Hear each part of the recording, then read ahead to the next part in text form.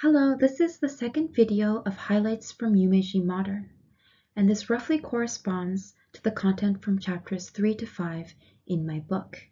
For an introduction to Takehisa Yumeji and his larger significance, please go to the first video.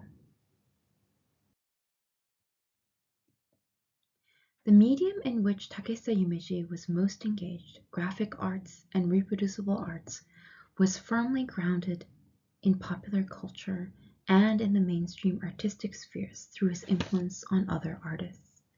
During the early 20th century, there was no clear distinction between the audiences for emerging concepts of fine arts and graphic works appearing in mass media.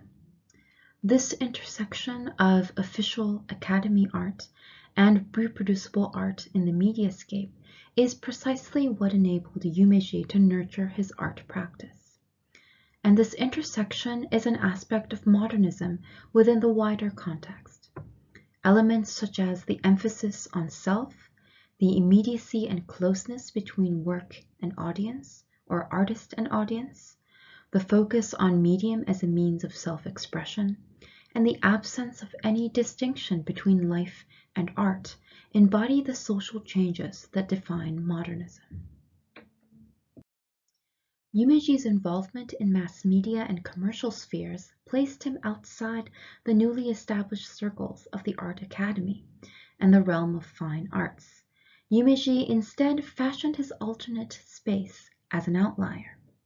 Young artists saw Yumeji as a mentoring figure and convened in his studio above the Minatoya shop, as you see in this photograph here, which they called the Yumeji Gakko, or Yumeji School.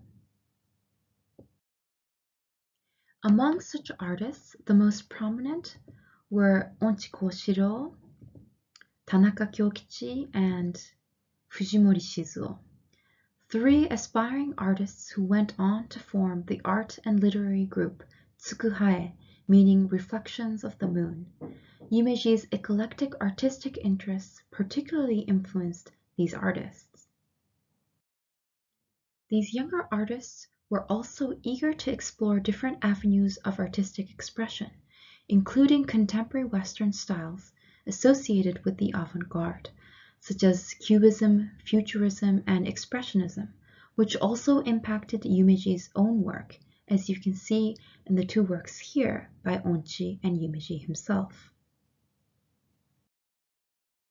Yumeji's success in publishing his own collection of works and his engagement with graphic works in mass media encouraged these Tsukuhae artists to espouse the woodcut as their creative medium and was key in securing an outlet for the publication of their coterie magazine, also called the Tsukuhae.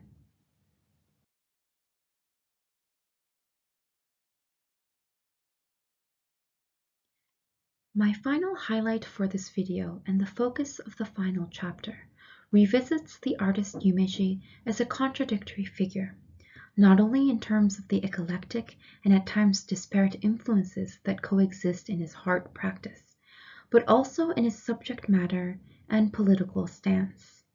All of these elements culminate together in his Tokyo Sainan Gashin, or Sketches of the Tokyo Disaster, released merely 13 days following the Great Kanto earthquake of 1923. This series, with 21 issues, demonstrates Yumeji's camaraderie with his fellow Tokyoites and the struggles that survivors faced as the city, region, and nation attempted to come to terms with the recovery from the event. As tempting as it is to focus on the disaster and suffering, in this video, I would like to introduce one issue that focuses on a moment of serenity, beauty, and humanity amidst the chaos and wreckage. This is the 12th issue from September 25, called Chushu no Meigetsu, or Moon Viewing. It is a tranquil night scene with a mother and her two children, seen from behind, sitting in a field and looking up at the moon. It is a poignant scene, and all the more so as we might even imagine the woman with Yumeji's sensitive portrayal of his iconic Yumeji-style beauty. The romanticized natural setting and the figures communicate a beautiful moment, even within a series that dwells on the theme of destruction. The text recounts how people had to spend many nights in the open due to lack of shelter, and describes, "I saw a woman pulling pampas grass in the field at Aoyama. I passed by casually, then realized that tonight was moon viewing. Some do not forget the offerings to the full moon even in such destitute times when people are living in shacks. Tonight there must be people gazing at the bright moon from the eaves of the galvanized iron roofs, grateful for their survival."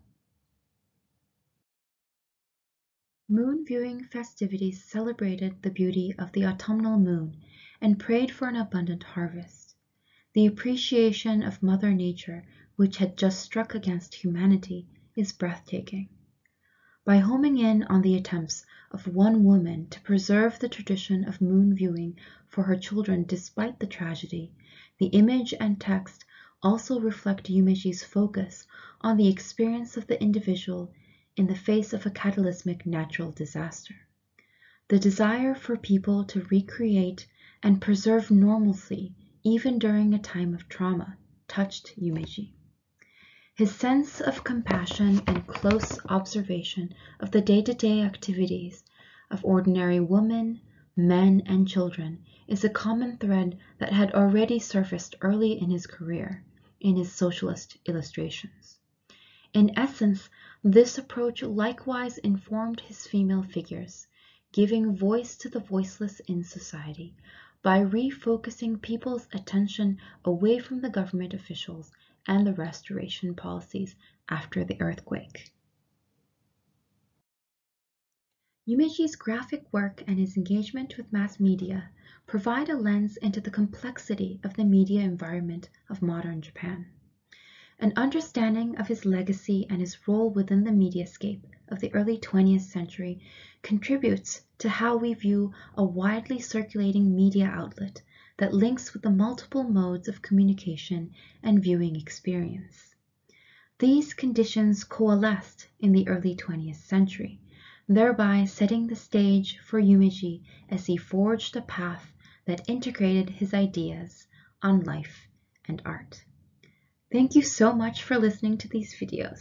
If you'd like to learn more, please go ahead and read my book. Thank you.